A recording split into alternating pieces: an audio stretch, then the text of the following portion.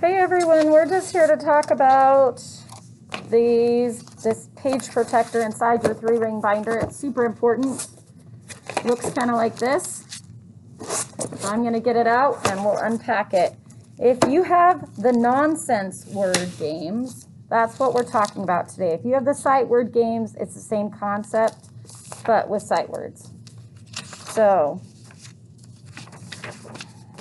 this gives you the directions on in English and Spanish on how to play this game. This is a nonsense word game. You're going to be cutting it out and seeing how many nonsense words they can get in 1 minute. That's one of the examples. When they're done with this and they've played it at least 1, 2, 3, 4 times with you, they get a sticker. When all the stickers are full, they get a prize. You want to tell them about this one? Yep. So this is, we're just trying to get them to be able to read these as whole words, these nonsense words. Nonsense words have no meaning, but they are blendable, so they're really good practice for kids who need help blending their words. So the point of this is to read it like this. Instead of going we want them to think about the sounds in their head and then be able to say out loud tum, the whole word together.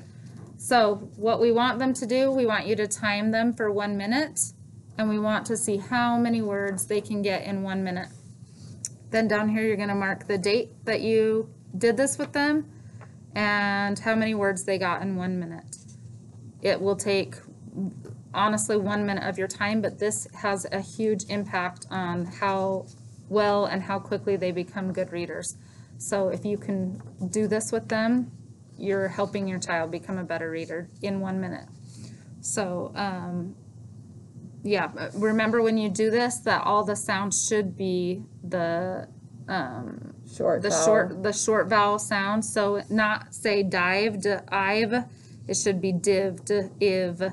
So remind them, if you want, you can remind them of that beforehand, but the vowels should be said as short vowels.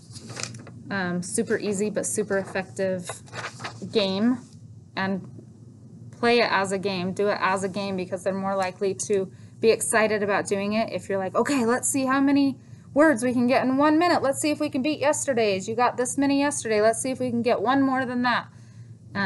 They'll be a lot more excited and a lot more willing to do it with you if you play it that way. And it's much more effective if you can do it 1 minute, like as often as possible, rather than all sessions at once. Right. Because with a child's brain, and anybody's brain really, if you practice for a small amount of time most often, that will be more effective than if you have a huge amount of time and you're doing a whole bunch during that huge amount of time. Right. So this is what helps them with the DIBELS test. The goal for the middle of the year, for the beginning of January, is 15 words in 1 minute.